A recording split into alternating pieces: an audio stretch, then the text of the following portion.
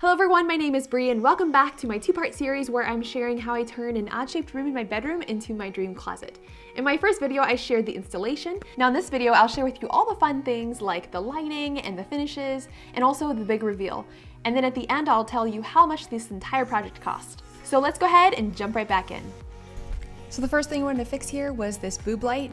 It always cracks me up how accurately describes that type of fixture. I have updated almost every single light fixture in our house, and I feel like it always makes such a big impact on the room.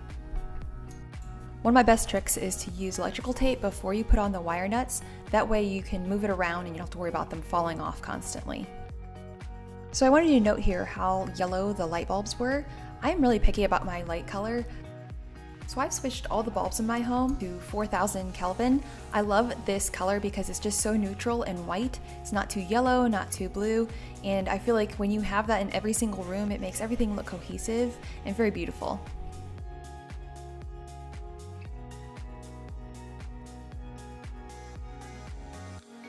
Look at what a huge difference that made. And now for the exciting stuff. These hangers I found on Amazon and they were a wonderful value. I was so excited to get them out and check them out. And so far I can report the quality has been really good. I've had a couple break, but the rest of them have been really strong and I feel like for the price it was worth it. Now I needed to add back in my rug. I had this rug previously, so I just put it back in.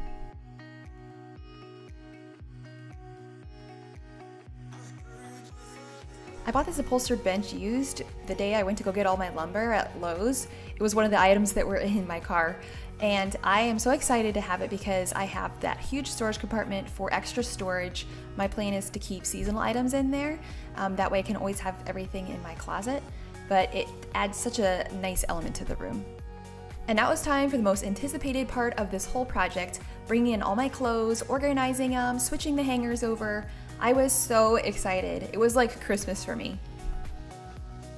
You might notice on my forehead there is a mark. That is from running my forehead into those upper shelves, not once, but 2 times. I was pretty mad at myself for doing that, but thankfully now I'm used to the height and that hasn't happened again. It feels so satisfying organizing your things and getting them looking their best, and now it is time for the final reveal.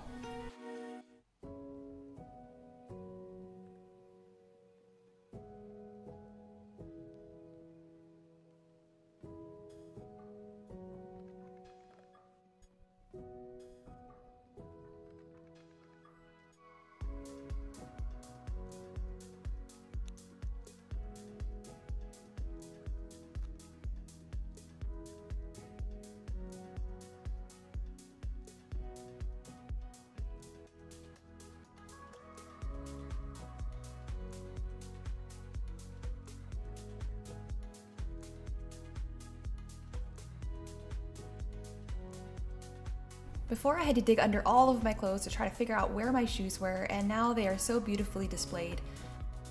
As well as my sunglasses now, I love this acrylic stand, it just looks so beautiful.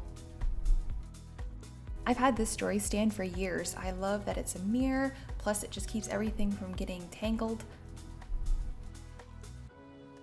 And that, ladies and gentlemen, is a wrap. I'm so incredibly happy with the way that this project turned out. I completed it about 6 months ago and it still brings me so much joy every time I walk in here. It would have been a lot easier to just turn it into an office or storage room, but I think it's so important to create things in your life that bring you joy. Plus, I'm able to finally see all of my clothes and my shoes and my handbags with this nice large closet. More organization equals way less stress. So what can you do in your home to create something that brings you joy? And that can even be just taking your own closet that you already have and just organizing it and making it less stressful for you. So now as a bonus, I wanted to share with you how much this whole project cost. So down below, I went ahead and did a huge price breakdown, as well as linked all my materials, but the grand total for this cost $581. The brackets were the biggest expense. They were $200 for 5 because they were special ones. But if you were just going to do a regular straight bracket, you could do this project in your closet for $425. I just really hope that this inspired you to find ways to create something in your own home. And if you have, I would absolutely love to hear about it. So feel free to share it in the comments below. And then also, if you liked this and you'd like to see other renovation projects, feel free to subscribe. Thank you again for watching, and I'll see you next time. Bye!